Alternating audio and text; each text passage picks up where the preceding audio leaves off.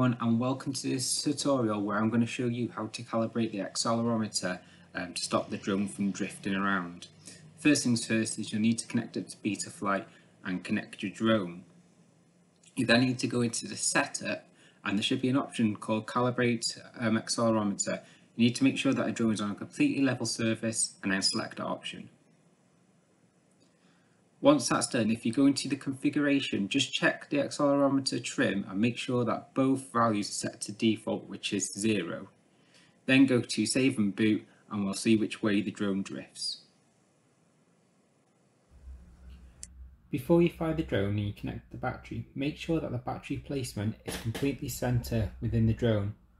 As you can see, it's slightly poking out from the side, so it's not completely level. That's how you want your battery to be.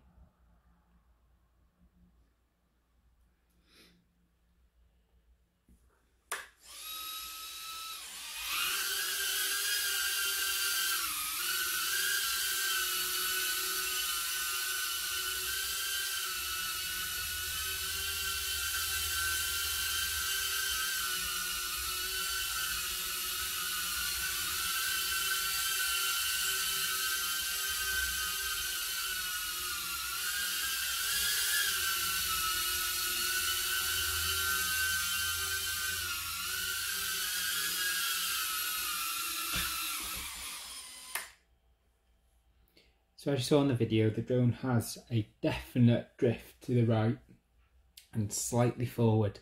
So I'll show you how to amend that with the transmitter now. So there's a sequence on the transmitter you can use to calibrate the accelerometer roll trim.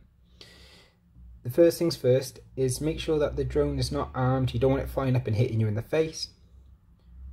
Push the throttle all the way forward, and in my case, push the roll to the left. This will add 2 points onto the accelerometer roll trim and is what's used to stabilise the drone. Now, this will take multiple attempts. You would put the drone down, fly it up and see which way it drifts, and then you just keep repeating the sequence. Now, you're never going to get it absolutely perfect because it adjusts it by 2 points. This is where Betaflight comes in, where you can adjust it by 1 point.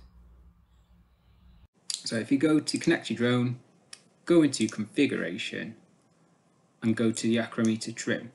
So as you can see, -2 is in there because we pushed the stick to the left when we're using the transmitter. So negative numbers is for the left, positive numbers for the right. With the pitch, positive numbers forward, negative numbers are back. So in my case, I know that this is -14 on the roll. Everything else is fine. If I save and reboot that, the drone will hover almost perfectly for me.